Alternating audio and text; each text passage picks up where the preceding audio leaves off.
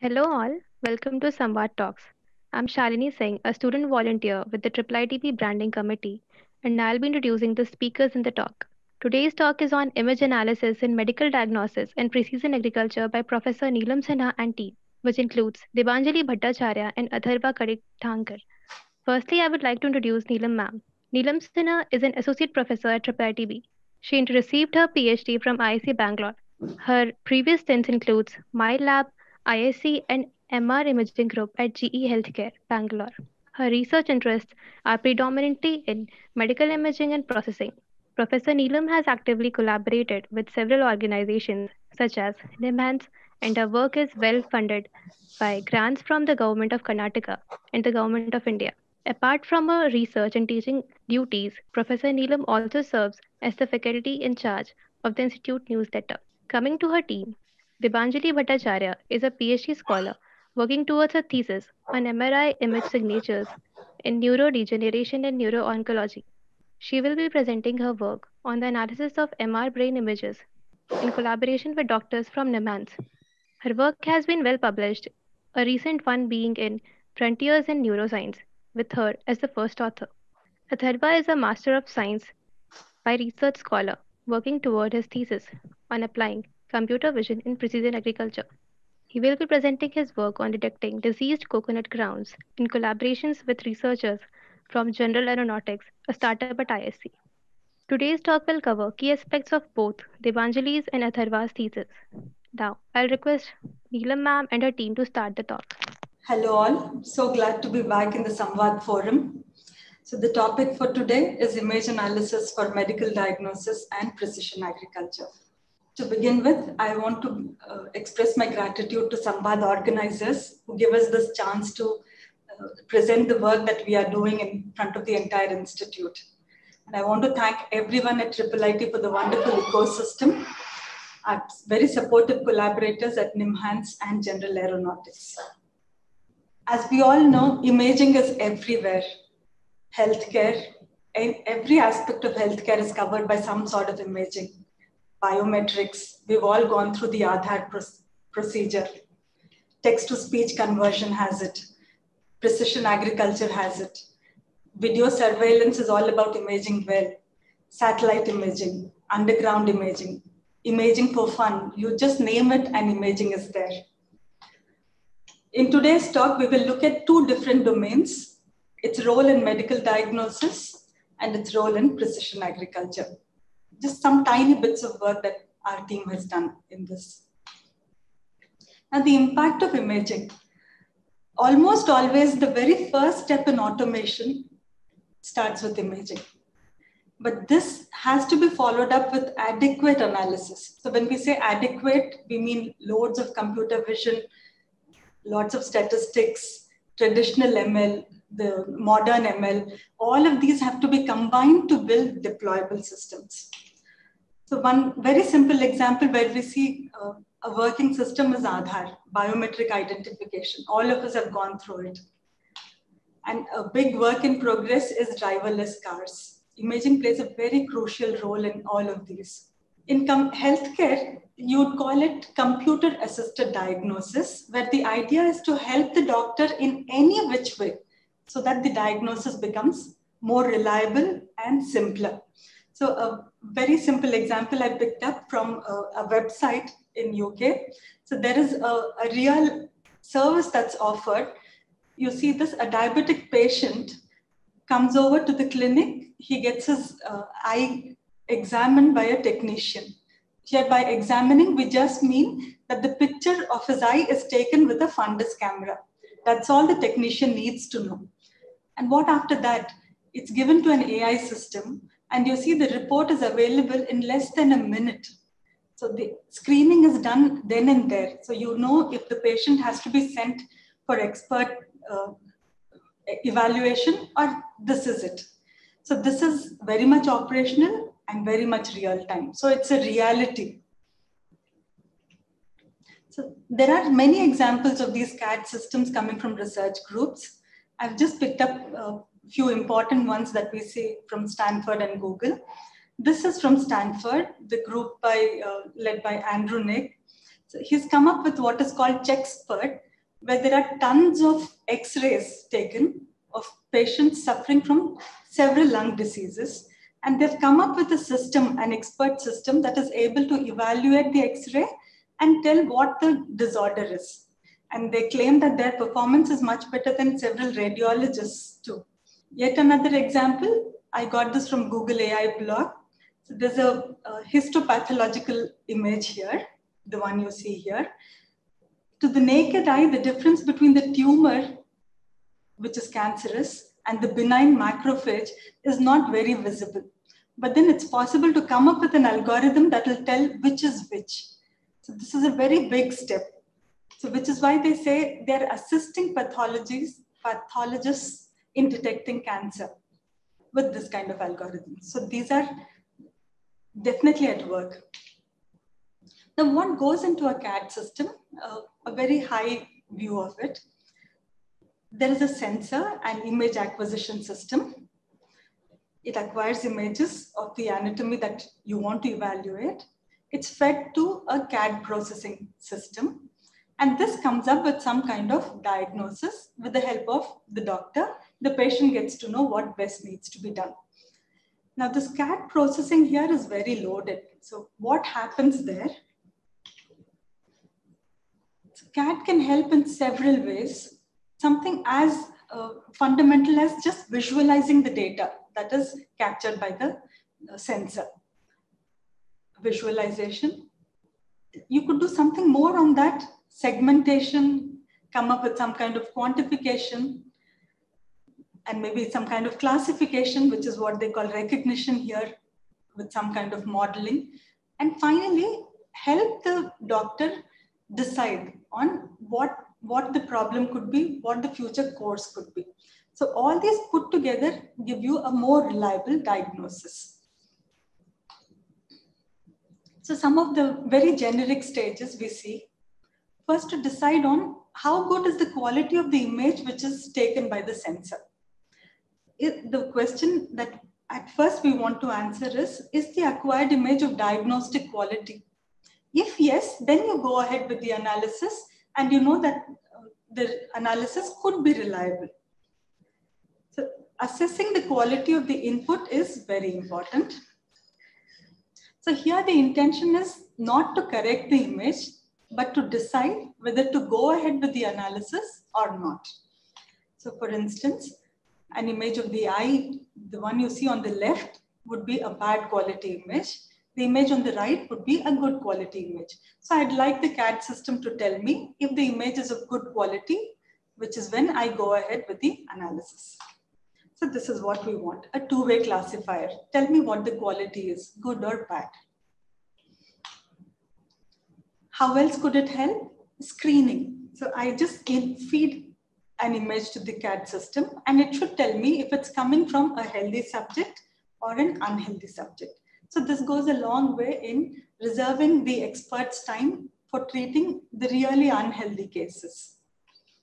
What more can be done? Segmentation. So I could say segment the normal landmarks or segment out the tumors, right? So if I want a system to come up with all the tumor segments, and let us say this is the ground truth. So this is the picture of liver with tumors marked by an expert, and that's called the ground truth.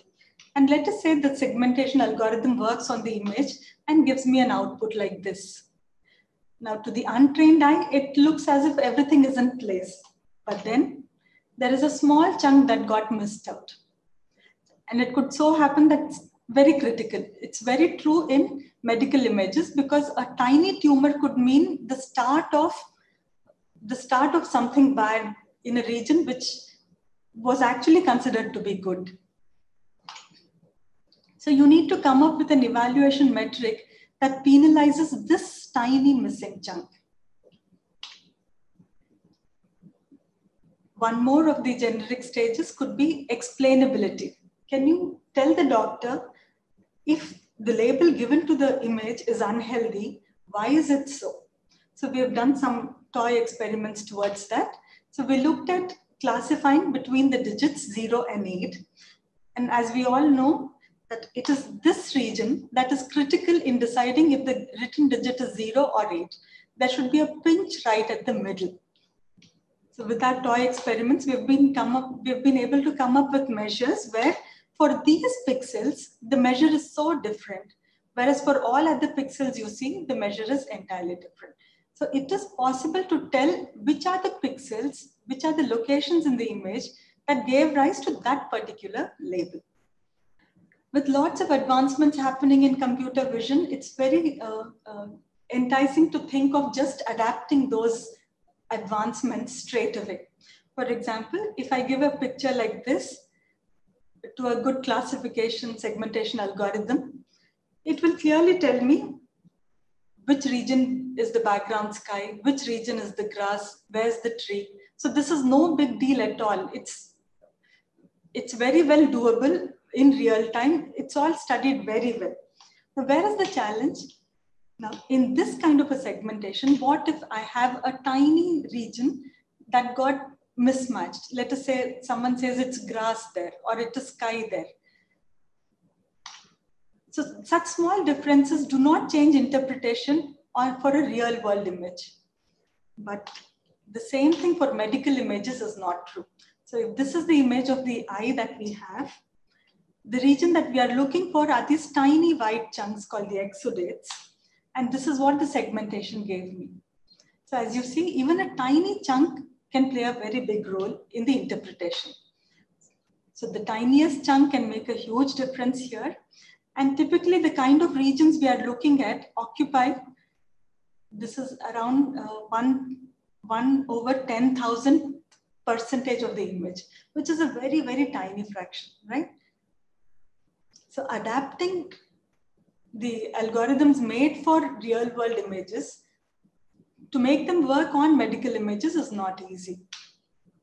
Yet another example is with texture analysis. So in real world image, if someone tells you there's a difference in texture here, they show you fine sand and they show you coarse pebbles, they show you the shore.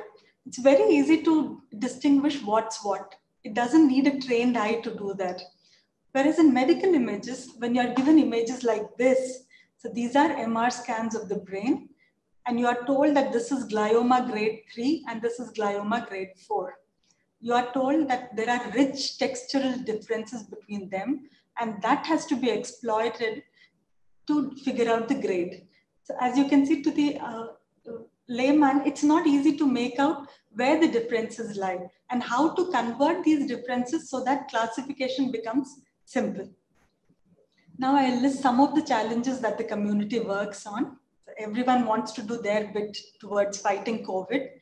So there is an imaging challenge on COVID-19, where the focus is on analysis of X-rays and CT scans. These are supposed to be very critical in the upkeep of the patient, deciding the course of treatment to be given. Yet another is the multimodal brain tumor segmentation challenge, going on for a decade or so now. So here what is given are, so we have MR images of brains with tumors with 4 different contrasts: the T2 contrast, T2 flare, T1 contrast, and the T1 weighted image. As you can see, the same tumor manifests very differently in each of these. So the challenge is to fuse all the information from these 4 contrasts, put them together, and figure out the right delineation of the tumor. So what we are seeing is for subject 1 and subject 2. So as you can see, the tumor manifests very differently. So how do you put together all the information and figure out where the tumor is? So this is the objective of the analysis. You need to tell which is the non-tumorous part, the normal part of the brain, the tumor core, the enhancing region, the necrotic region, the edema. So the idea is to utilize all of the information from all the 4 contrasts to come up with this kind of a classification. Yet another very important initiative in understanding neurological diseases is ADNI, which works on Alzheimer's. So here there is open access to imaging images, time series images, in fact, FMR, the diffusion weighted images. They have a lot more statistical data of the patients. So they want to put together the study to figure out how the disease progresses, how it can be tackled. It's going on for more than a decade. And there are several other challenges, like the Cancer Imaging Archive, which is meant to image discoveries and developments towards understanding cancer biology. And then there is the segmentation challenge called the decathlon. It so turns out that every anatomy needs a different kind of approach. So how do you come up with a generalizable segmentation scheme? So in fact, this challenge is over 10 anatomies. Now moving on to another domain, the domain of precision agriculture. How do we extend our learnings from computer vision, our learnings from real world images, apply them for precision agriculture? And this is thanks to the Agritech project proposal initiated by Dr. Kota. One of our students, Atharva, got interested in this. So the kind of things you can do with this, just to name a few: crop monitoring, identifying diseases in the very early stages, to estimate yields. What are the challenges they face? The input images are the top view of the plantation. So these are images taken by the cameras mounted on the drones. So it's not the frontal image that we see. And the image quality could be very adversely impacted by motion of the camera, motion of the crop, wind, the different lighting conditions. So our group at IIIT is working on some of these problems. I've just listed a few. Study of neurological disorders using MR images. NIMHANS is a very big collaborator here. Diverse aspects of CAD, where we look at quality assessment, segmentation evaluation metric. So here we are thankful to all those who've publicly allowed their data to be used by researchers. Object detection and classification in precision agriculture. This is thanks to General Aeronautics and the CPCRI group.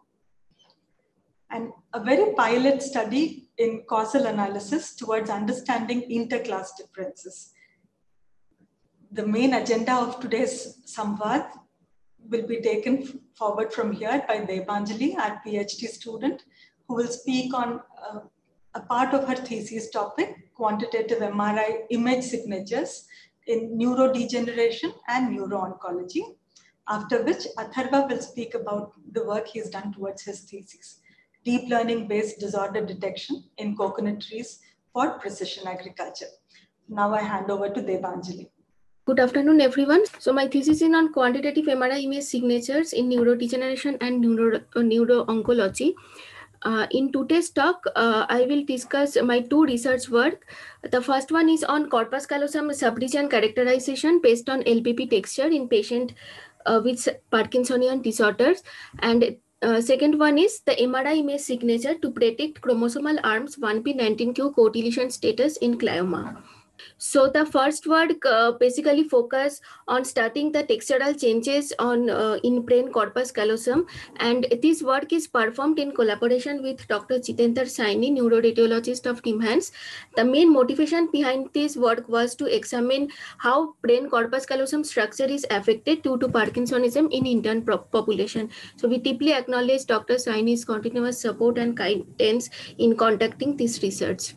So let's briefly explain what is corpus callosum and what are different subregions of corpus callosum. So corpus callosum is the largest white matter structure in brain that connects to cerebral hemisphere and enables all kind of interhemispheric communication.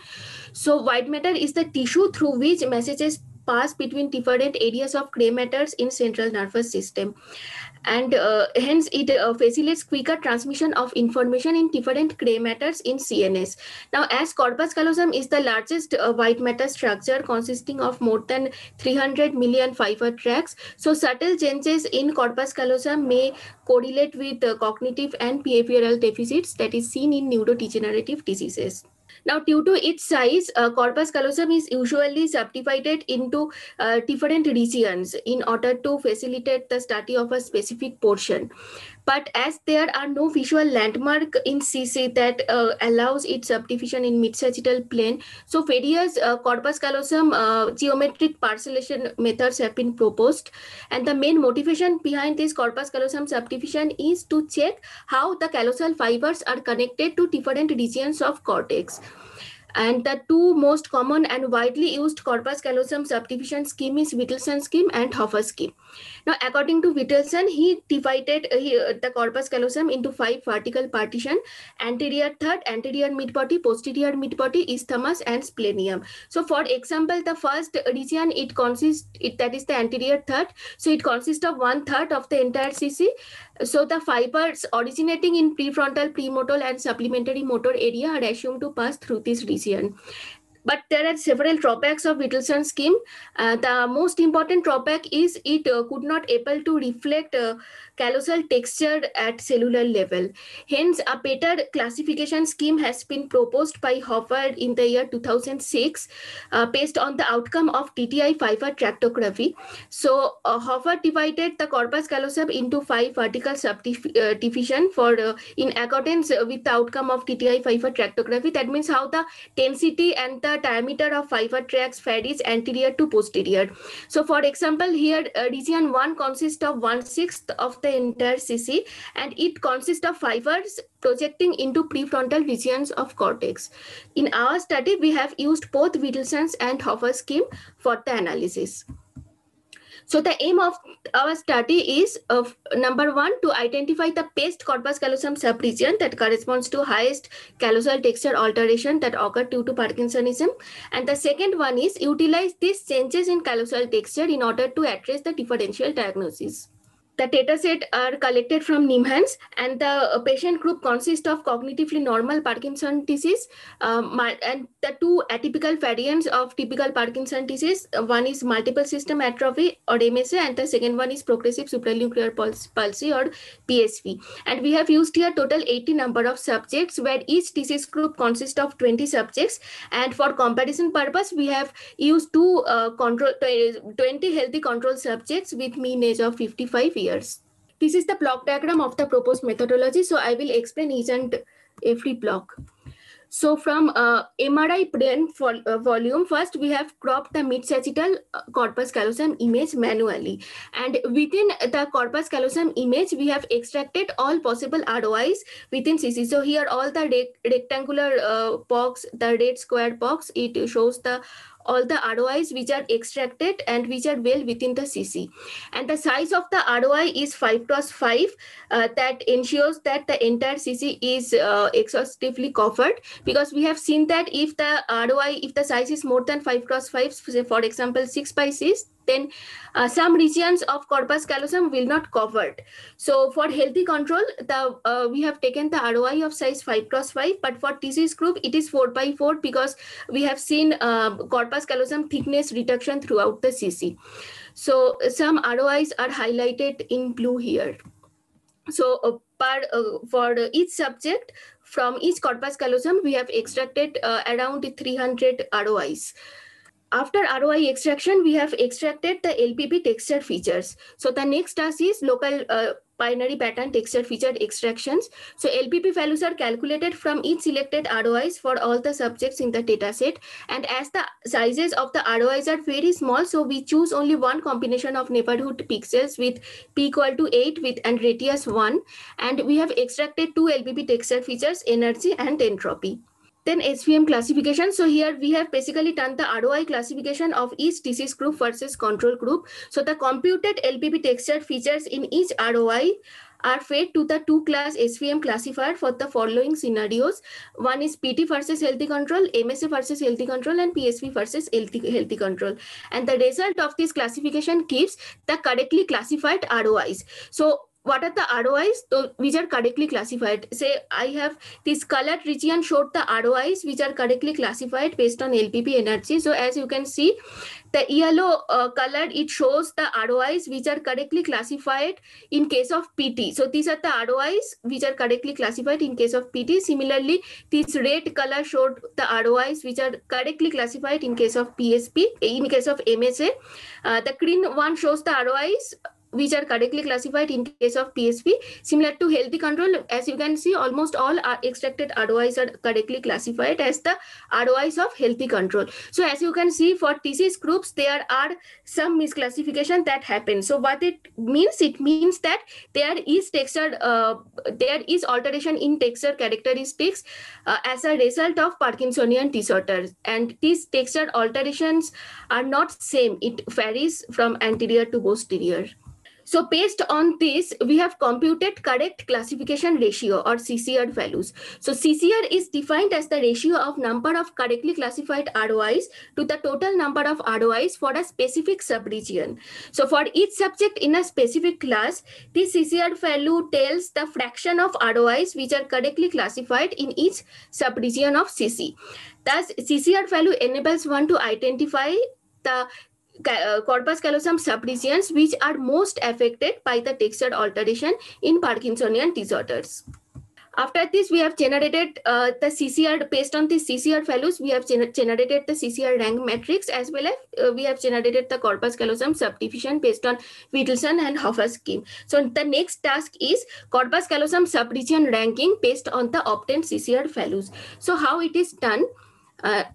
So for each subject in a specific class, the CCR values for every subregion is sorted in the descending order. So as I'm explaining it here, so if we have 5 corpus callosum subregions and for 20 number of subjects, for each subject, the CCR values are sorted in the descending order. So it is maximum to minimum. Subsequently, the 5 callosal subregions are also sorted, where the first element contains the CC subregion index with the highest CCR value, and the last element contains the CC subregion index having the least CCR values. Thus, a sorted array is obtained for each subject. So as now we have 20 number of subjects, so these subject-specific sorted arrays are stacked together to form a matrix of size 20 cross 5, which is called CCR rank matrix. Why 20 cross 5? Because we have 20 number of subjects and we have 5 callosal subregions. Thus, the CC subregion index of the first column will give the best performing subregions having the highest texture alteration. And we name this column as array of importance that reflects the CC subregions with highest texture alteration for all subjects in a specific class. So at the end, we obtained the key callosal subregions for all the subjects having the highest texture alteration. Now, after obtaining these best callosal subregions having the highest texture alteration, the next task is to check how consistent this highest texture alteration is across all the subjects of a specific class. So for this, we have computed a new matrix, which is scattered index. So scattered index, it is basically a measure of dispersion, and it tells how scattered or localized the texture alteration is within CC for a particular disorder. So how scatter index is calculated? So for a given subject, the frequency of occurrence of CC subregions in AI across all the subjects is used to measure the frequency coefficient of variation. If a certain subregion index in AI performs the best classification across all the subjects in a given disorder, it would mean that the texture alteration is highly localized within that subregion. Whereas if the subregions that perform best in classification vary across subjects, it would mean that the texture alteration is spread over several subregions for that particular class. This leads to the notion of scatter index, which we have proposed to measure the degree of spread in highest texture alteration for a disorder. So the significance of scatter index lies in finding the consistency in highest texture alteration regions across all subjects for a particular disorder. So how scatter index is computed? So this is the formula of scatter index. Scatter index is equal to exponential of minus FCP. So FCP means frequency coefficient of variation. So first we have computed what are the ideal values of scattered index, that is what is the maximum values of scattered index and what is the minimum values of scattered index if there are 20 subjects and 5 sub-regions. So we have these ideal values are computed by assuming two ideal cases. The first one is if the frequency of occurrence of each 5 subregions are distributed equally across all subjects in AI. So that means the uniform occurrence. So if occurrence is uniform, then the relative frequency will be 0.2 if there are 20 subjects and 5 sub-regions. So in that case, we will get the coefficient, frequency coefficient of variation is 0. So I have used frequency FCV or frequency coefficient of variation as the analysis is based on the relative frequency. So this FCV value will be 0 if the occurrence is uniform. So using this formula, we will get the maximum value of scatter index is equal to 1. And the case 2 is if single frequency of occurrence of any one subregion across subjects in AI. So in that case, for single occurrence, the relative frequency will be 1. Frequency coefficient of variation, we will get 2. And the scatter index will be 0.135. So these ideal values of scatter index, it lies between 0.135 to 0.1. So 1 means the regions with texture alteration are maximally scattered, and if the value is close to 0 or if the ideal value is close to 1.135, it means that the texture alteration is highly localized within a particular subregion. So in context of our study, we can say that in a specific class, if scatter index, if SI is close to 0.135, then the texture alteration is more localized for that given disorder. Similarly, if scatter index value, if it is close to 1, then the texture alteration is more scattered for that particular disorder. And we have also calculated the percentage of scatter index, which is scatter index calculated, and it is subtracted from the ideal mean value, that is 0.135. Why it is subtracted from the ideal mean value? Because we want to check how localized it is. So this percentage of scatter index is calculated using this formula. Now for our disorder, for our subjects, we have seen that the percentage of scattered index is more. It is 47% in case of cognitively normal Parkinson disease. Whereas in case of atypical variants, that is in case of MSA, it is only 25%. In case of PSP, it is much less. It is only 15% according to Hoffa's scheme. So frequency coefficient of variation, it increases in case of atypical variants of Parkinsonian disorder compared to the simple Parkinson disease. So we can say that here, if the coefficient of variation, if FCP value increases, the scatter index value decreases. As a result, the percentage of scatter index will also decrease. So which indicates that the texture alteration is localized within few corpus callosum subregion. Now we have plotted how scattered or localized it is for all the disease group. For that, along x-axis, we have plotted the CCR values, and along y-axis, it is the 5 callosal subregions. So y-axis 1, 2, 3, 4, 5 means 5 means region 5, 4 means the corpus callosum subregion 4, 3 means the corpus callosum subregion 3, and so on. So for MSA and PSP, we can see that, so for MSA and PSP, this red square and the green circle, these are the subjects for MSA and PSP, and what we can observe that the highest texture alteration is more localized in mid-callosal regions, that is in region 3 and 4 in case of MSA and PSP. Whereas in case of Parkinson disease, the highest texture alteration is scattered from region 1 to region 5. So based on this observation, based on the CCR values, now the next task is to whether this can be used to address the differential diagnosis. So we use the SPM classification to classify the disease groups, so PSP versus MSA, PT versus PSP, and PT versus MSA. So this using CCR values obtained using LPP energy features was used to address the differential diagnosis. And as you can see, we have got 82% accuracy to classify PT versus MSA. The highest classification accuracy is obtained as 90% in classifying PT versus PSP. And between MSA and PSP, the classification accuracy is obtained as 80%. So the novelty of this study lies in deriving the scatter index as a measure of dispersion in order to detect the most distinguished corpus callosum subregions with highest texture alteration. And the proposed method showed the callosal texture alteration is more localized at callosal mid-potty, especially for atypical variants of PT, that is in case of MS and PSP. So quantification of changes in callosal tissue at mid-potty, it can be used as a possible biomarker in computer-aided diagnosis of Parkinsonian disorder. The next focus of presentation is very different from Parkinsonian disorder. It is, we have used glioma. So the next is MRI image signature to predict chromosomal arm 1p19q codeletion status in glioma. So coming to glioma, what is glioma? Glioma is the most common primary brain tumor that is occurred due to growth of abnormal cells within the tissues of brain.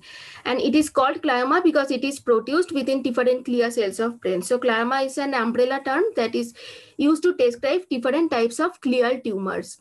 Now, the neuropathological evaluation and the diagnosis of brain tumor, it is performed according to WHO classification.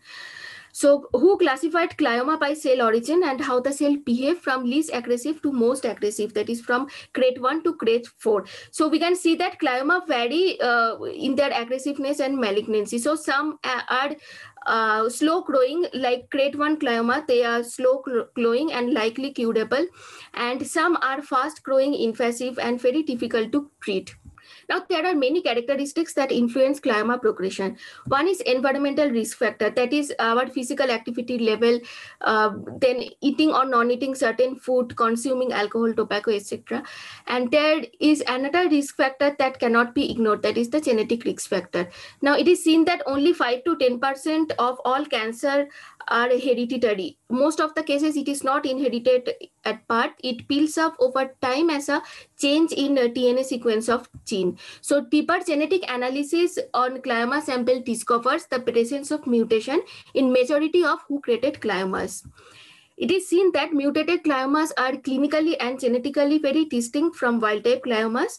It is also seen that glioma caused due to mutation has a better clinical outcome than those without mutation. So this reforms the WHO classification of tumor in the year 2016. So in 2016, WHO classification of CNS tumor uses molecular parameter in addition to histology, and the tumor is classified based on its mutational status. So based on gene mutation, glioma is of two types. One is mutant and another one is wild type. So mutant glioma means if the glioma that occurred due to mutation, that is if it occurs due to change in genetic sequence, and wild type gliomas means the glioma that does not occur due to mutation. So wild type, it describes a gene when it is found in its natural and non-mutated form. There are popular approaches of determining mutational status. So like DNA sequencing, then immunohistochemical staining, and currently FISH test, that is the gold standard for determining the mutational status. But all these tests are very invasive as they need the actual brain tissue which is affected, and costly too. So the motivation of our study is to investigate non-invasively whether gene mutation is a key driver of glioma formation. Now, I have shown two types of glioma. The first row is glioma caused due to mutation. So I have shown consecutive 3 MRI slices of grade 3 ITH mutant glioma, and the bottom row shows the ITH wild type glioma. So these are the subjects which are collected from NIMHANS. Now, while exploring these glioma images visually, we observe two things. The first one is the intersliced MRI texture pattern in majority of gliomas that occur due to mutation are very homogeneous or very similar in nature. So slice to slice, it is very similar, while the intersliced texture pattern is random and heterogeneous in case of wild-type gliomas. And the second observation is this heterogeneity increases with increase in glioma grades for both mutant and wild-type cases. So the objective of our study is to establish the validity of this visual observation which is seen in mutant and wild-type glioma. For this, we examine the frequency space texture characteristics in order to differentiate these two types of glioma classes. There is one literature which is available that uses the MRI frequency space texture analysis, that uses Fourier transform to measure the tissue alignment in standard MRI in case of patients suffering from multiple sclerosis.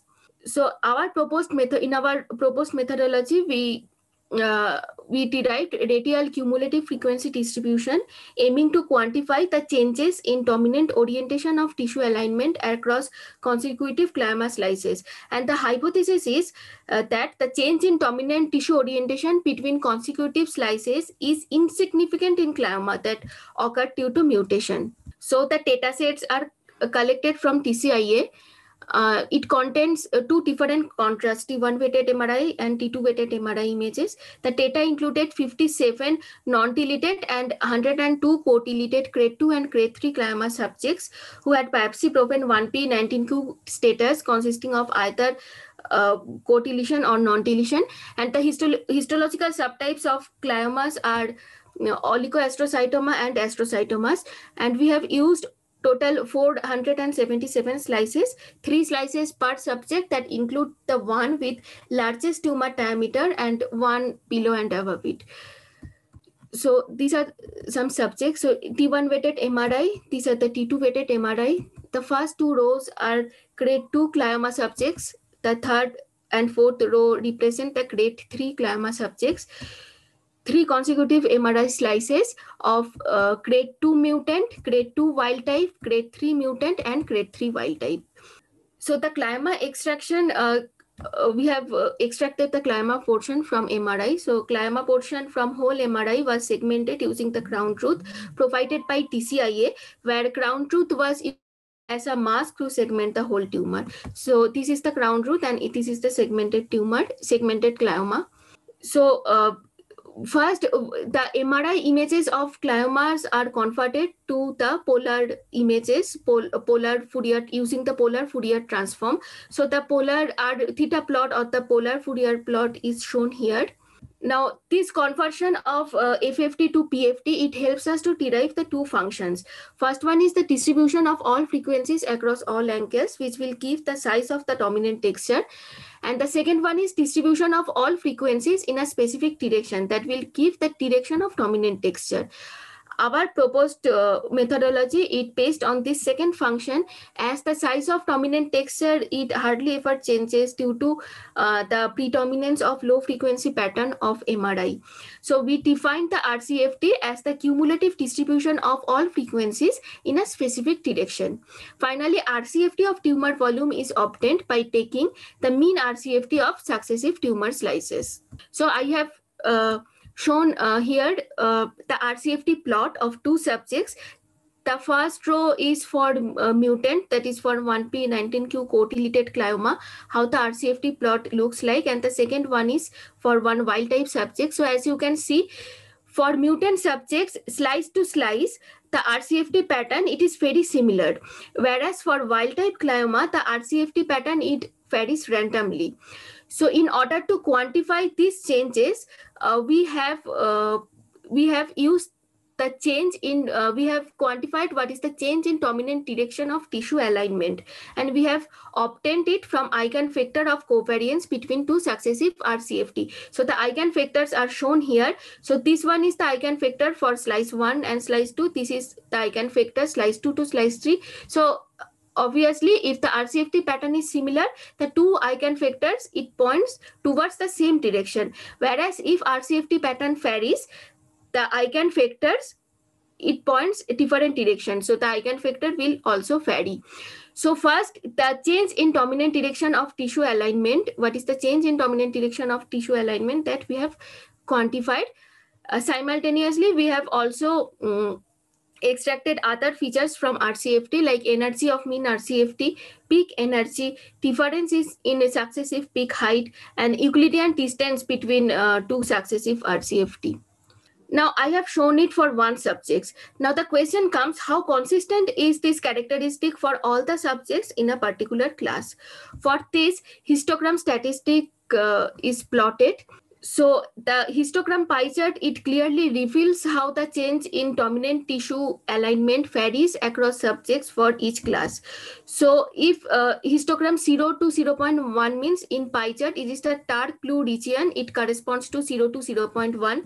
Similarly, the next region, it shows the change in dominant tissue orientation if it varies between 0.1 to 0.2. Similarly, the third section, it shows if the change in dominant direction, it varies from 0.2 to 0.3 like this.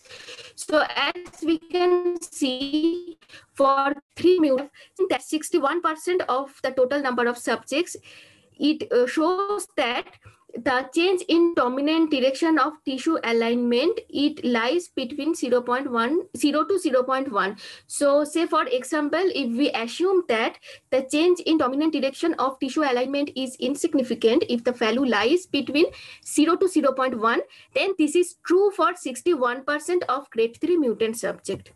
The same is true for only 37% of grade 3 wild type subjects.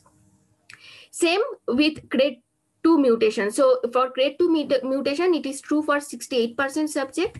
For grade 2 wild type, this is true for 58% subjects. So this I have shown for T1 weighted MRI. For T2 weighted MRI, the distinction is more clear. So using T2 weighted images, if I assume that same, the change in dominant direction of tissue alignment, it is insignificant if the value lies between 0 to 0.1, then this is true for 75% of grade 3 mutant, whereas it is true for only 37%.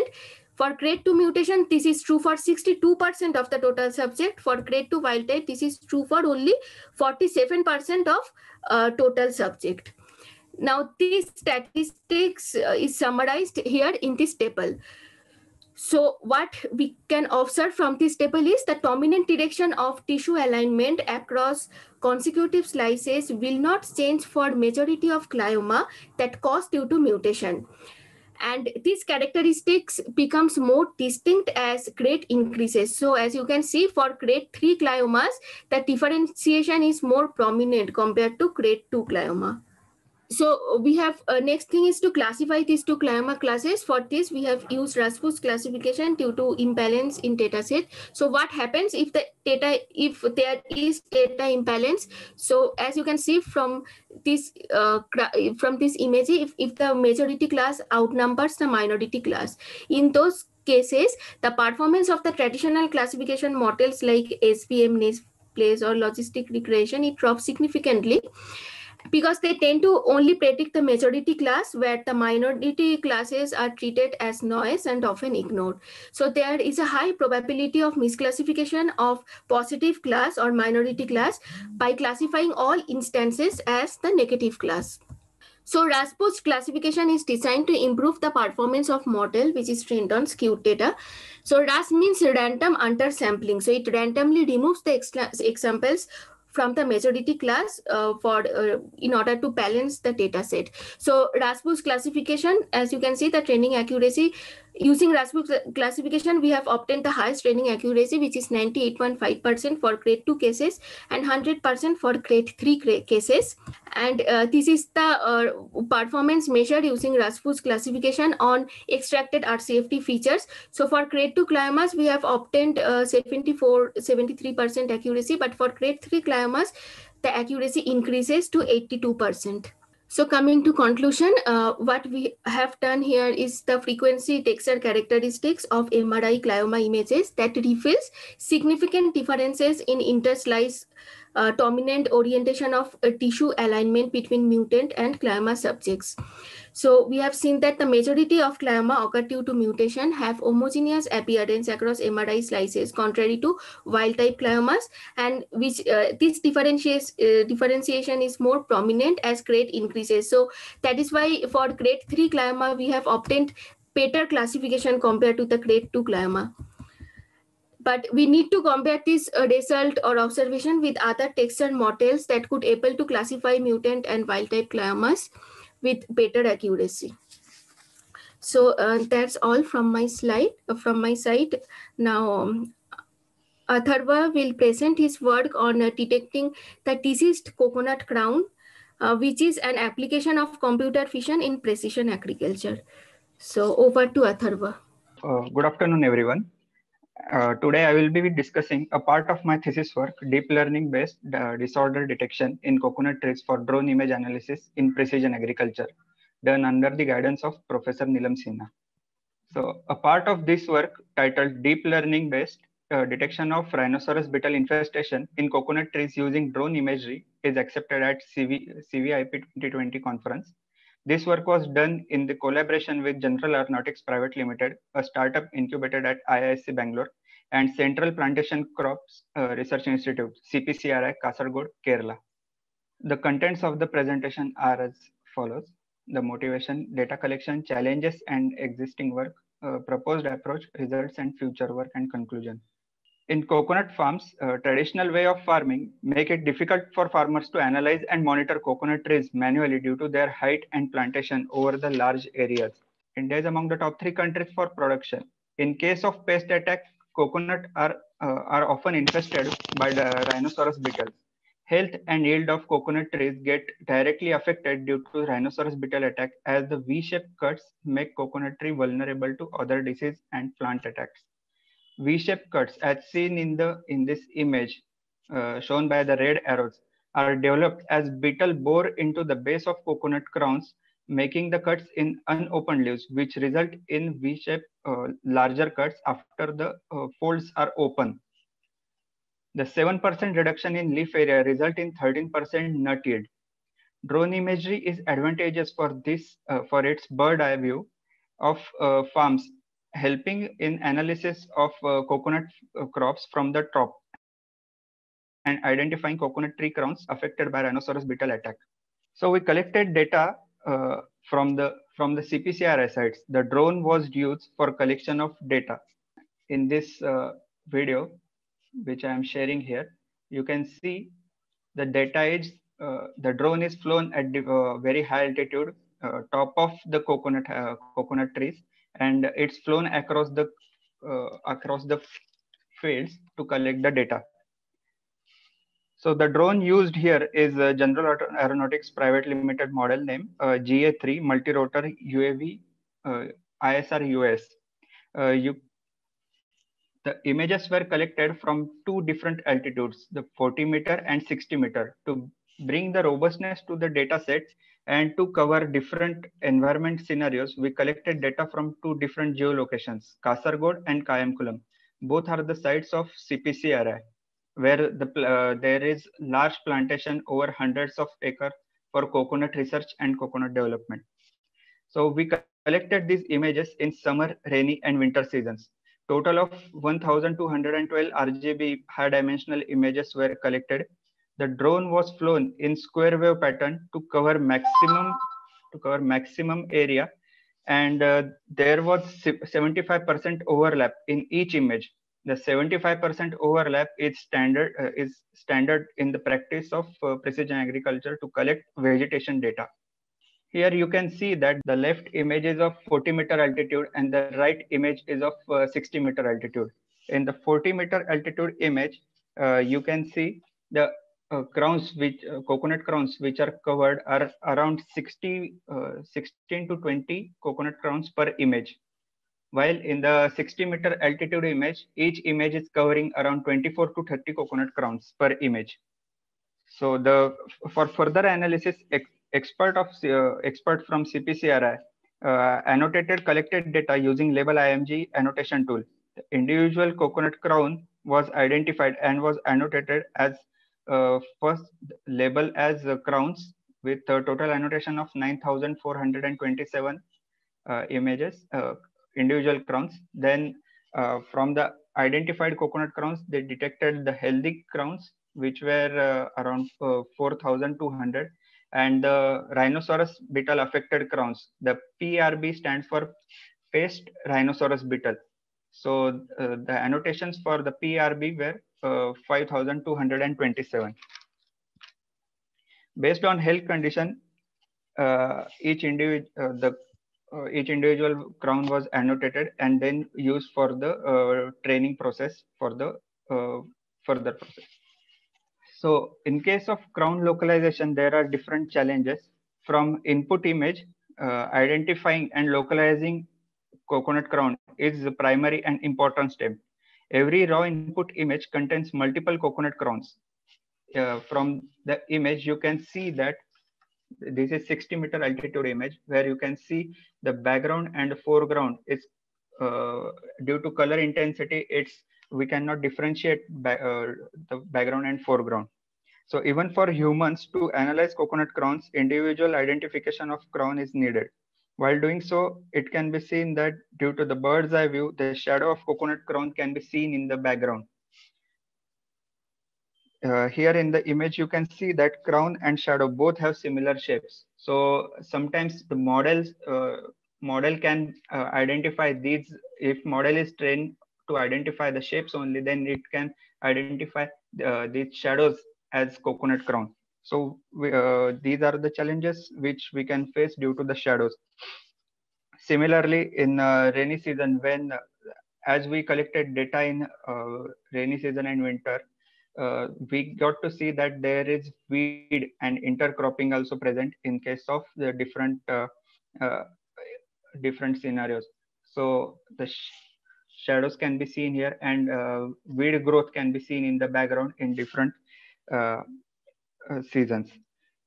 So when coming to the different backgrounds, you can see that the soil texture also affect the our soil texture also affect the classification model. As you can see in this same picture, there are different soil patches for the given coconut crowns. As you can see here, the red patch is here, and this patch right besides it is having gray background. So these variation in texture can affect the model's classification. And this is a common practice of intercropping in the coconut farms, where here you can see that banana trees are planted alongside with the coconut trees. So these kind of challenges we are facing in the crown localization. So with the existing work, you can see that there are some image processing based approaches, and there are deep learning based approaches. So this is quite naive area. Uh, there is a limited research in this area. So less literature is available here. So Salim Malek proposed a UAV based palm tree detection system, where he used SIFT for identification of crown key points and then classifying those using ELM, extreme learning machine. So they used the satellite imagery. It is quite high altitude image, so the details of coconut crown are not seen, and this method only works in case of desert as a background. So the different background scenarios are challenging to this method. Then Hung et al. Used a template matching based method to identify different tree crowns from general satellite images. So as template matching gives rigid boundaries uh, to the detection process. So and as we provide the template, if there is different or variation in test subject, it's not robust to those kind of scenarios. So in deep learning based work, D'Souza proposed FLIM process, feature learning from image markers. So here their target was to identify crown and non-crown detection. So what they did was the data which they got was having some coconut crowns and different scenarios, where they mark the coconut crowns in one color and background in another color, and they just pass it to the classifier model. So this process fails in case of multiple crown localization from single image, and it's not robust to the different background scenarios. Steven Putzman used Darknet 19 for coconut crown detection. So here they used high altitude image, where they annotated all different coconut trees in the given image, and they trained Darknet model on top of that. So so this process gave good results in case of crown localization, but to analyze the crown further, their health monitoring and all. So this process is not ideal for such condition. So in case of proposed approach, so most of the existing work is focusing on detection of coconut trees only. For adapted problem statement, to analyze coconut crowns and to generate health report based on that, identification of crown and classification of it as healthy and non-healthy is needed. To do this, we are proposing a two-stage approach, in which first step is identification of crown localization, identification and localization of coconut crowns from image using IRM, and second step is classification of localized coconut crown as healthy and PRB, that is rhinoceros beetle infested.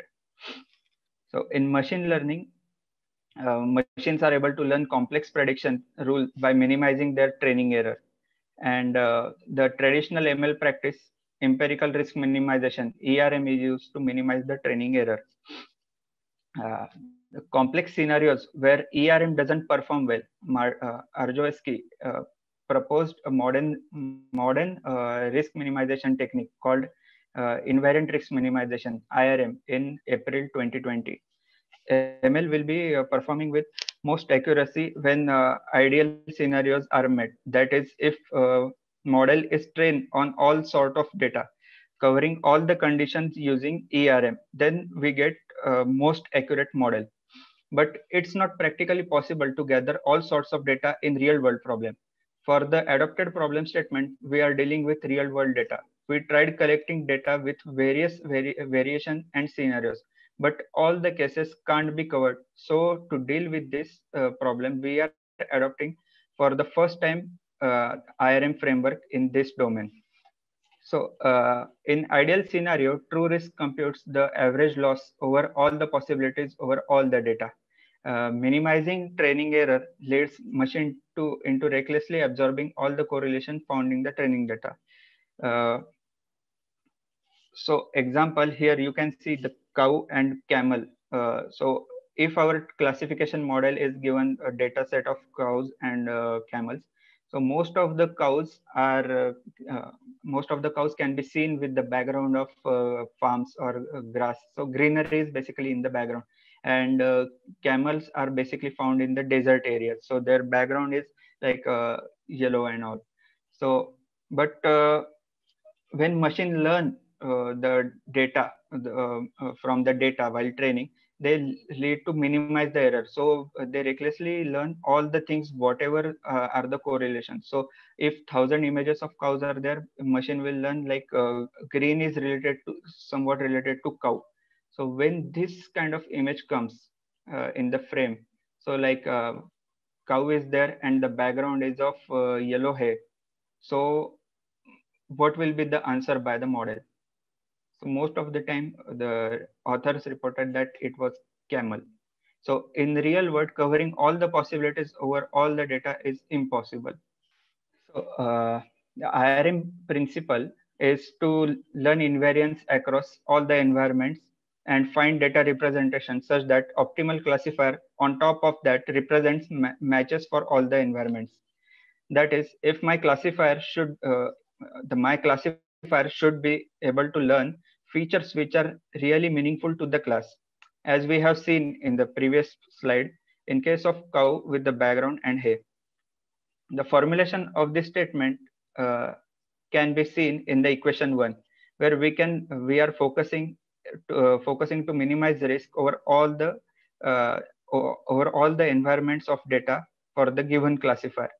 Equation 2 and 3 are the simplified and applicable version of equation 1.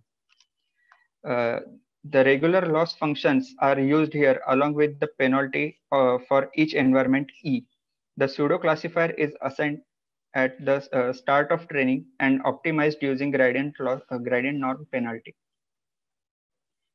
For ARM, the traditional ML, the ARM loss is computed over data set considering that the given data is subset of total data available and cover all the possible cases, such that the loss will be closest to the true risk. The process of finding loss function and minimizing it closest to the true risk is imperial risk minimization. So this is general loss minimization technique and the formula for that. So coming to the proposed approach. So this is our first step, and for this first step, we have developed IRM-based crown localization model. The object detection architecture used for training the model was faster RCNN Inception V2 pre-trained on MS COCO dataset. Training was done for 8,000 epochs, where the minimum ERM loss, the traditional machine learning approach, obtained loss of 0.5412, and the modern machine learning loss obtained minimum value of 0.373.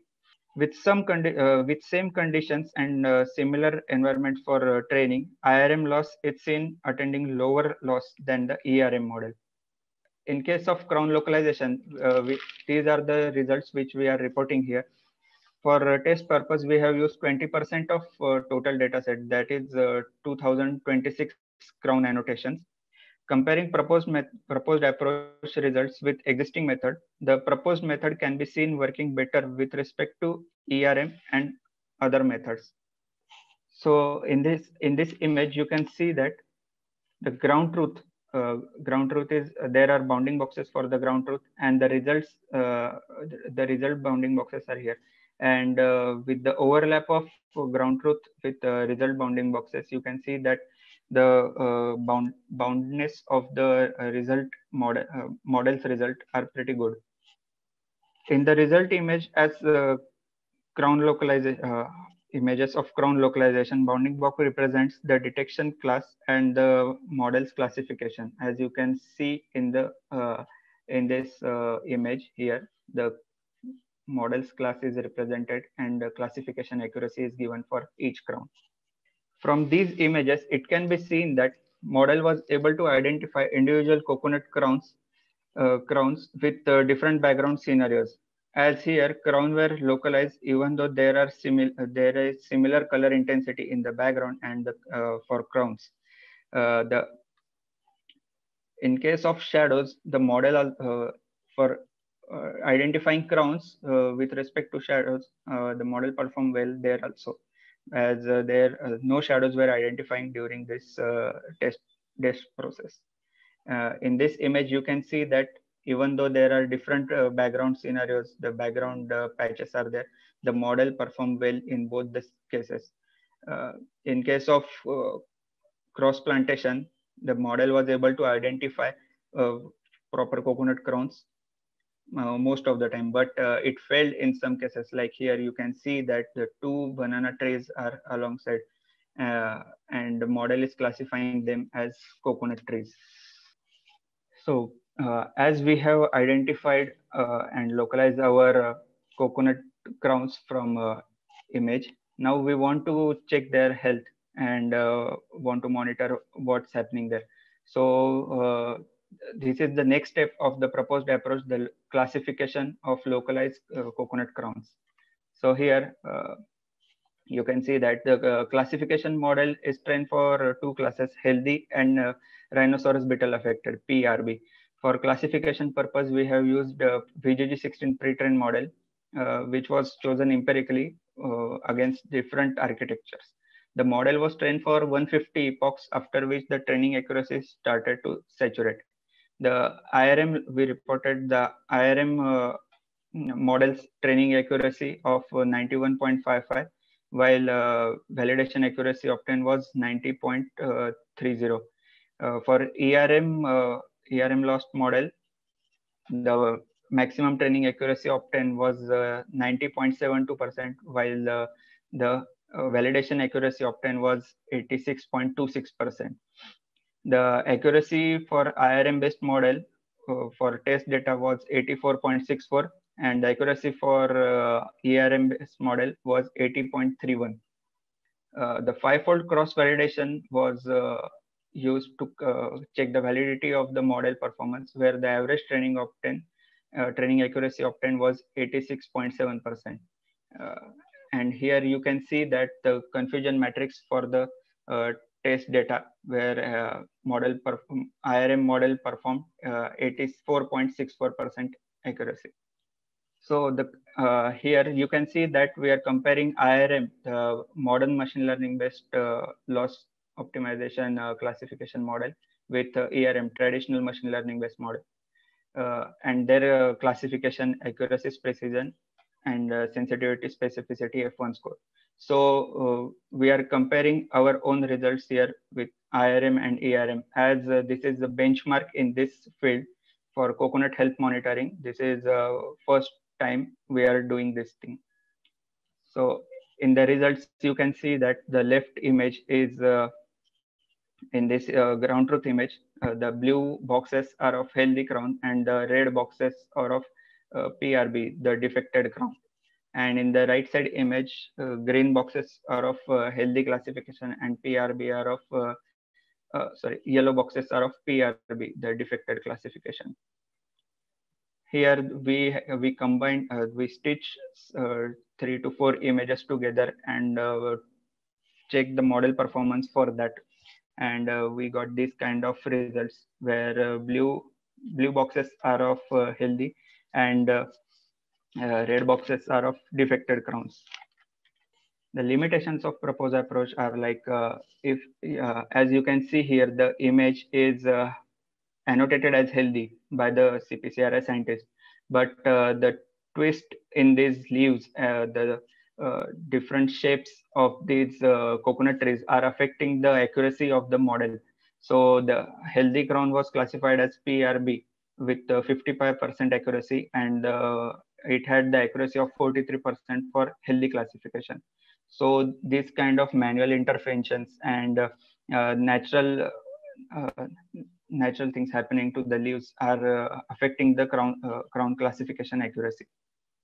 So for future work, the improving crown classification accuracy by studying false positive and false negative cases, making classification model more robust to extreme scenarios like irregular leaves shape, and extending the classification task as we have developed it for rhinoceros beetle attack. We can extend this work to development of and identification of different disease and pests in the coconut trees.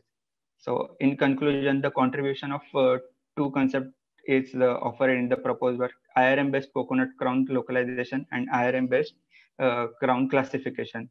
The novelty lies in the adaptation of IRM based framework in precision agriculture and these areas of classification and localization. For coconut crown localization, IRM reported precision of 97.3% of MAP, recall of 92% MAP, and F1 score of 0.945. In case of crown classification, IRM model got 84.64% accuracy, which is 4.33% more accuracy than ERM based model. So in conclusion, IRM based model gave better performance than ERM based model in both crown localization and classification. Thank you. We have covered all the agenda of today's task, today's talk. Now I will hand over it to Professor Neelam ma'am. Dear Samvad organizer, now we are done with the agenda for the day. Thank you, Neelam. A big hand of applause for the speakers today. Thank you so much. I have one question. Please. Just curious about the last part. What do you do? I mean, for the color images, is there a specific color model that you use? Or? No, these are RGB. Just RGB, and yeah. you run it as is in your as is, yes. models. Yeah. Okay, thanks, Neelam. Thanks, Debanjali. Thank you, ma'am. Yeah. Thank you, ma'am. Yeah, we'll close the meeting.